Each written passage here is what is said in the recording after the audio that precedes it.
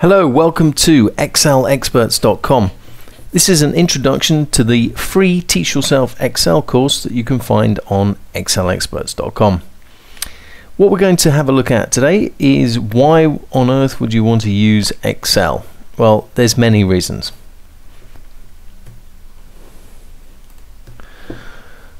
First reason is to save time.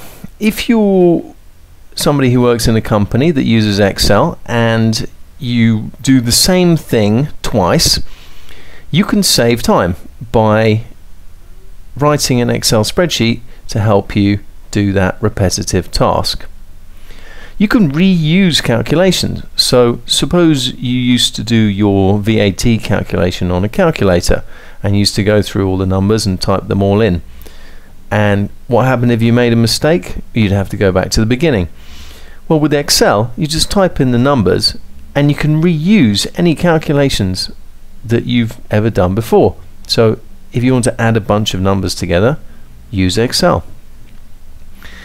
To save time, you need to invest time, your own time, to learn how to use Excel. If you use it efficiently, I guarantee you can go home early or progress your career faster. Second reason is to reduce the possibility of errors.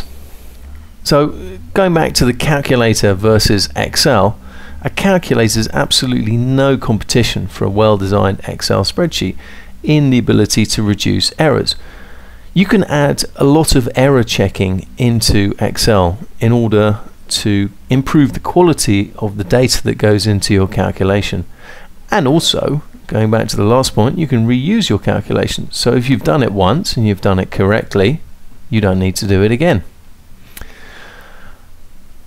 A badly designed Excel spreadsheet will massively, potentially increase the possibility of error. So although Excel can be excellent, if it's badly designed, you can get yourself in a lot of trouble. To perform complex calculations, Excel is a fantastic place. You can do a lot of things that you would never be able to do on a calculator, in your head or on paper, and you can do them all with minimal effort. Some people even write proprietary derivative trading systems in Excel.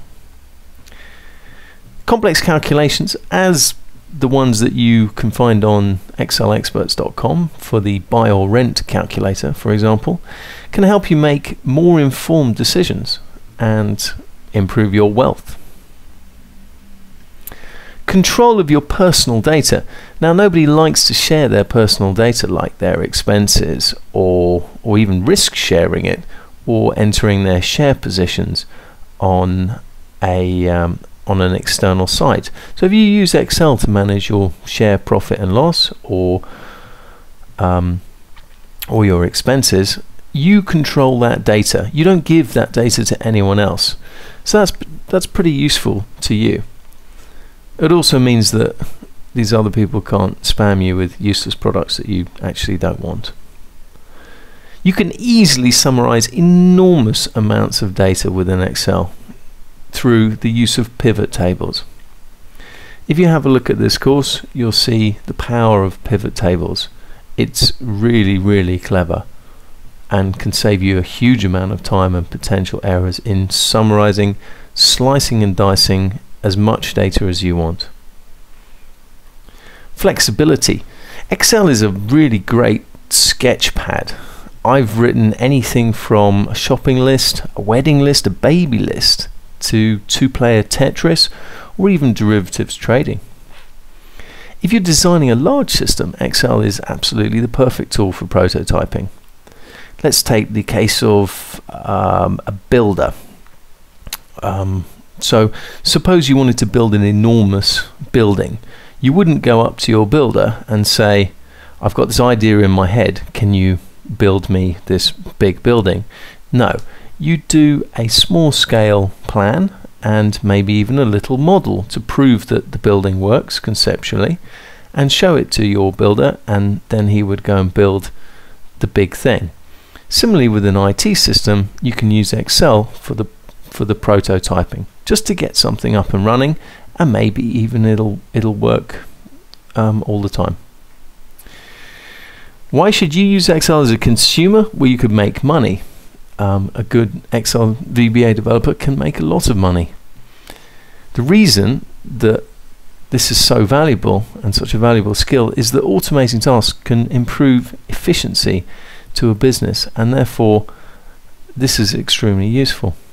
If I pay somebody £100,000 a year to do a repetitive task that I can just create a spreadsheet to do it, and it will continue doing that forever, the saving is potentially enormous. Save money. So if I'm a company and I'm considering a large IT expenditure, why not ask the question, is Excel good enough for our needs? Maybe it is. Maybe you don't even know what it does. So what do you do next? If you want to find more about Excel or learn it yourself, go to excelexperts.com and go to the Teach Yourself Excel section. From here you'll get course outline. You'll get instructions on how to go from a blank spreadsheet to a complete expense tracking system in 27 easy steps. Each step takes a few minutes, and if you want to know more about Excel or even become an Excel expert, join excelexperts.com and ask on the forum more questions. You've been listening to excelexperts.com. Good luck with the course.